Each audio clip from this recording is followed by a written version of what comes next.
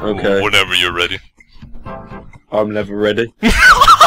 Small loan of 1 million fanfictions by Dog Horse. Oh, fuck. I don't want to read this. Okay. Knock, knock. Who was that? Pyro said to himself as he heard somebody at the door. Pyro walked to the door and looked through the window to see who it was. It was him. It was that luscious man candy Batman.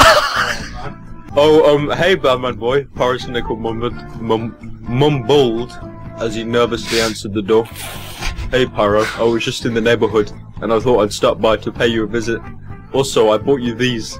Batman boy pulled a bunch of roses out from behind his back and handed them to Pyro. Really? For me? Pyro asked Batman boy in disbelief. Batman boy replied, of course, in his soft voice.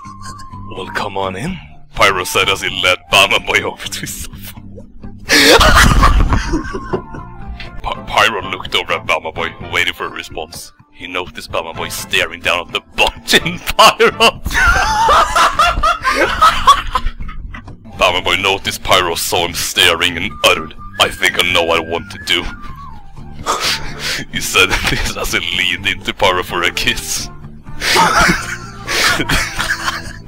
Their lips touched and Pyro could taste the altar. Tasty shit, mate. Pyro said in a seductive voice as smooth as cotton. They leaned in for another kiss, but this kiss led to a bit more. Oh, fuck off. Before they knew it, the two were sprawled out on the sofa making sweet, tender love to each other. The pillows were dripping in sweat and other bodily fluids. Oh, no, fuck, no. Oh, no. The pillows were dripping in sweat and other bodily fluids as the two were grappling and mounting the fucking hell. They were minutes into it when Pyro suddenly felt Batman boy's ripped muscles tense up. I didn't know you went to the gym. Oh, I'm ripped, fam. He began his tea kettle noises quietly and softly until it developed into a full screech.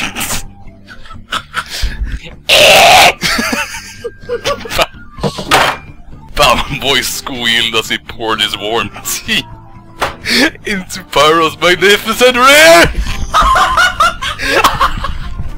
It's all about that foxy ass, fam. Batman boy pulled Pyrocynical in closer and whispered into his ear, Please, sweet mine! After catching their breath, the two look out the window to see nothing. A bunch of fucking letters spanking it like there was no tomorrow!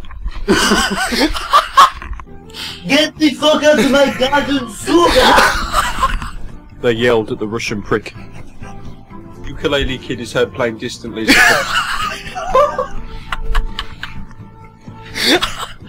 Oh, fucking hell. That was so bad. I hate this. I wanna kill myself. Never wanted to take my life more than this very moment right now.